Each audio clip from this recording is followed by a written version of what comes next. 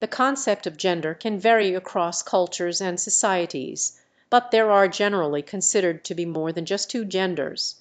While many people are familiar with the binary genders of male and female, there are also non-binary genders which do not fit into this traditional classification.